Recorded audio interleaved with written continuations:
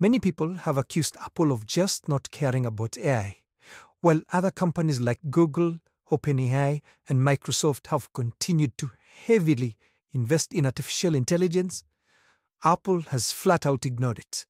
Starting today, the 7th of May, that all changes.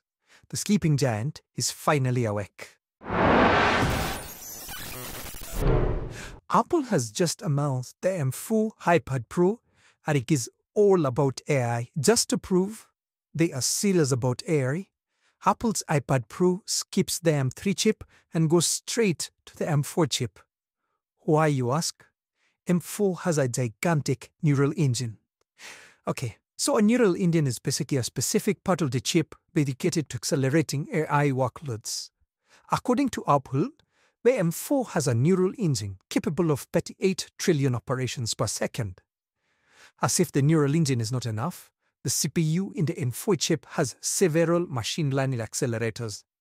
As if that were not even enough, there's a GPU on standby, just in case the AI model needs to run even faster. This new hybrid capabilities in the M4 means Apple's approach to artificial intelligence is different.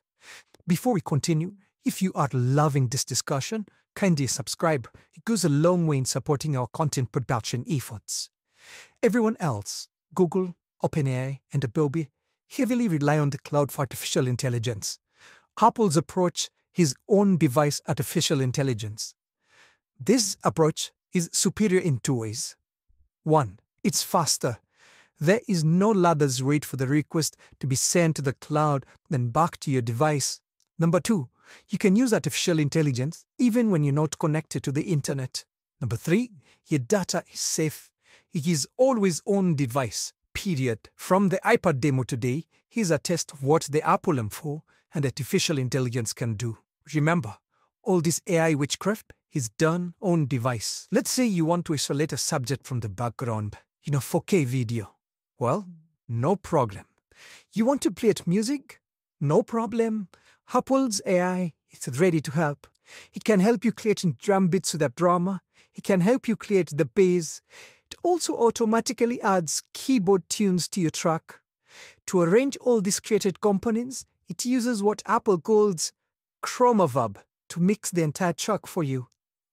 If you have a song and you want to break it apart into its individual components, in seconds, Apple AI would separate the voice, the bass, and the drum.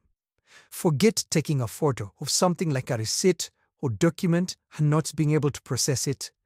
Apple AI fixes all this in just seconds. Remember, this is just the beginning. The new iPadOS has a core machine learning model, and any app developer can tap into the power of Apple's AI engine. If you ask me, Apple just won the AI race with this on-device AI concept. Most of the AI businesses today are unsustainable. Who is going to pay monthly subscriptions to thousands of services when your computer can do the same thing for free in a fraction of a second? But that's just my opinion. In your opinion, which concept is going to win the AI race? On-device or cloud AI? Leave a comment below and remember to subscribe.